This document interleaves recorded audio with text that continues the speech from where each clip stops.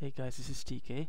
In this video demonstration, we are going to configure Cisco ASA firewall with a AAA configuration using ACS TACACS server. We're primarily focusing on authentication and authorization configuration. However, I have listed accounting configuration here as well. We are not going to apply them or verify. We will be configuring two users, admin user with full command privileges and standard user with limited command privileges. Admin user will have shell command privilege 15 and standard user will have 2. So first let's start configuring ACS. Okay, so first let's go ahead to location and create a new location. We'll name it lab and we'll create a new device type, ASA, and let's add the ASA to this ACS server. Select the location and select the device type here.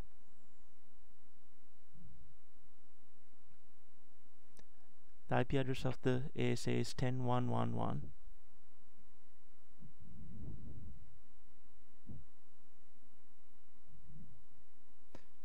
And the shared secret is Cisco.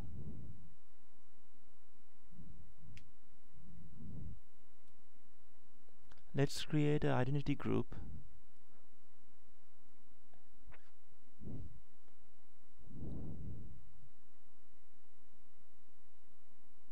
Admin user will put on admin user identity group and a standard user will put on a user's identity group. When we create a user accounts, first the admin account, let's select the correct identity group, admin users, and then let's create a password and let the user to change the password first time login. Also we specify enable password here.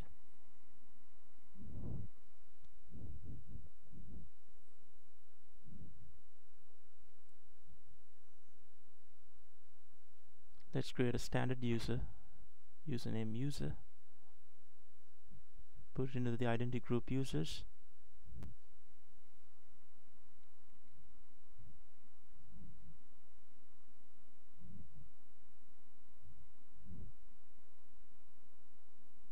we'll see once we configure we can avoid this enable password once the shell command authorization configured.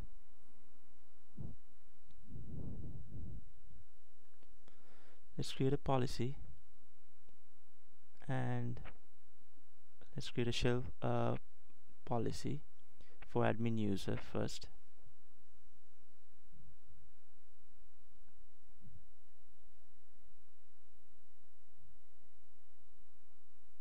And let's set up the default privilege level 15 and also the maximum privilege level 15 for this user.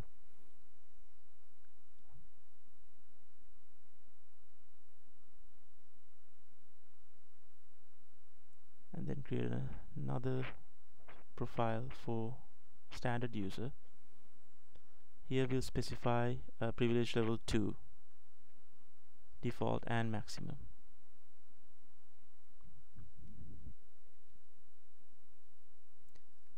And now let's specify the command sets. Here for the admin user we'll pretty much let all commands available, so we don't have to specify any commands, we just have to check this box saying that anything, permit everything not specified below, which means pretty much everything.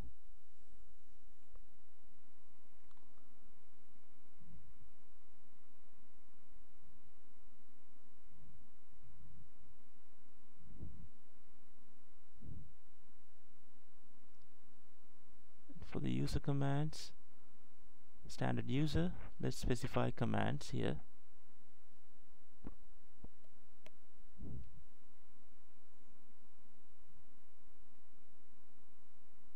Let's allow show running config.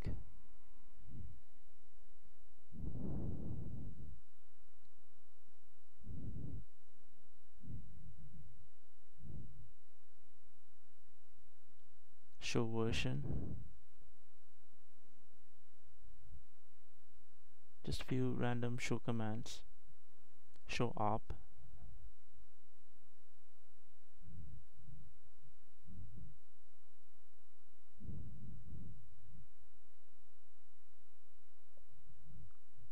show interfaces. Let's submit this configuration.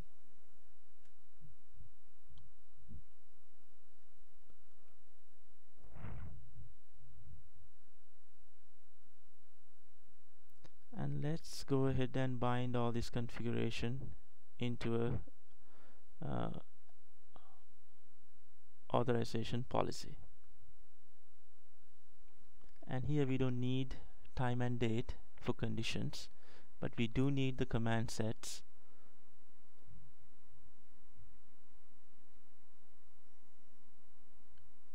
Let's create the first one for the admin user.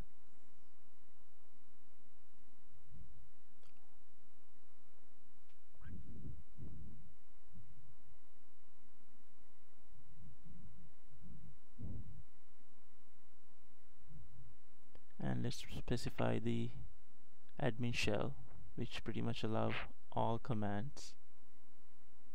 Which pretty much allow privilege 15 and admin commands on the command sets.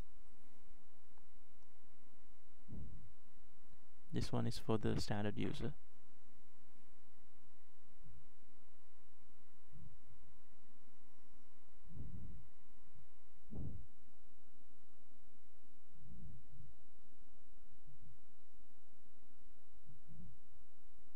Privilege 2 and user commands that we specify manually. So we have these two rules defined.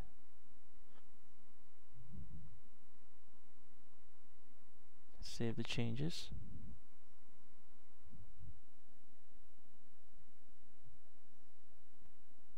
Let's go ahead and configure ASA.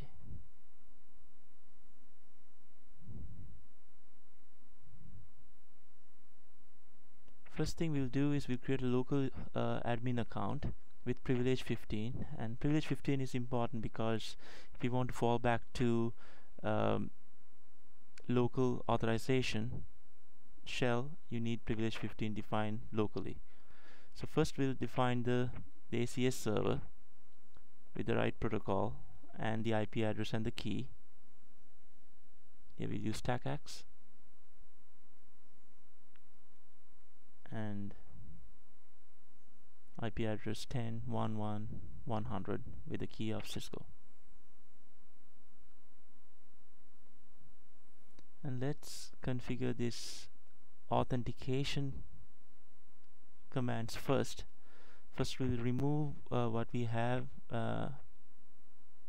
defined, which is SSH via local authentication, and then we'll apply all authentication to be through ACS server and fall back to local.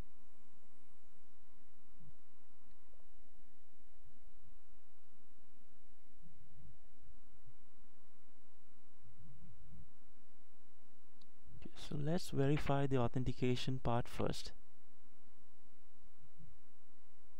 Username admin, the temporary password, and now it should prompt us to change the password. We enter the new password, retype the new password, and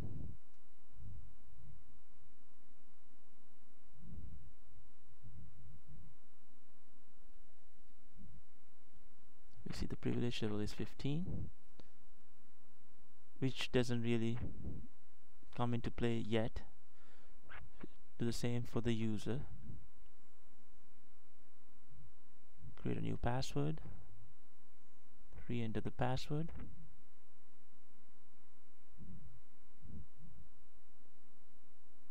and here we don't have enable privileges because that the strict privilege that we specify for this user as 2. So this is the ACS 130.29 error, which even we don't have authorization configured, it doesn't let you to come to the privilege prompt because the privilege set up as 2 for this user. So what we'll do is we'll log in back as admin user, which has privilege 15, and let's apply the authorization commands, which will let us to bypass the enable check, and the part that does bypass the enable check is that this auto enable command on the exec authorization config set. So let's apply this.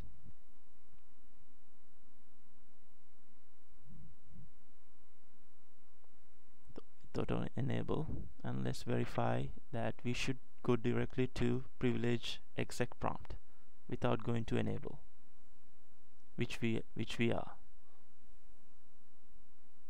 And over here, if we check, our current privilege level is 15, and let's try with the standard user.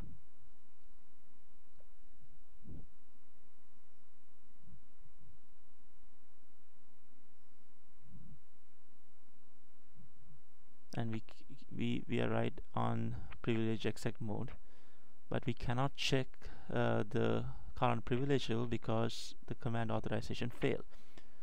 But we can do show running config and show ARP and so forth, the commands that we specify manually under command set for this user group. We can execute those commands. So let's first enable the current privilege check on our command sets for this user commands. Let's add that command so we can verify.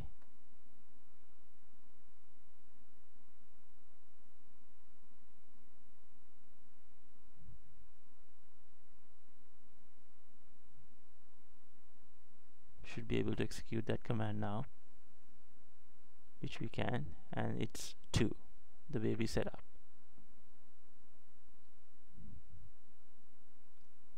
Let's add this command also, show route.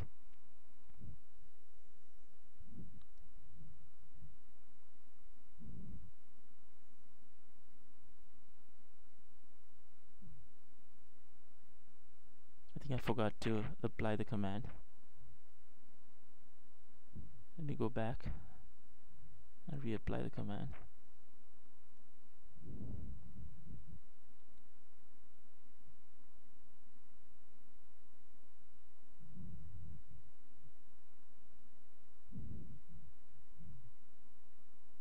Now we can execute that command as well. So if we log in as an admin user, and also we cannot exit now because we need privilege to execute exit command as well. So we add that to our list. We can execute that. So let's log in as an admin user.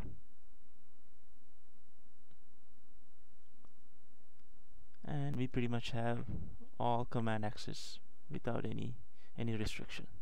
So that's pretty much it. Here are the commands. Thank you very much.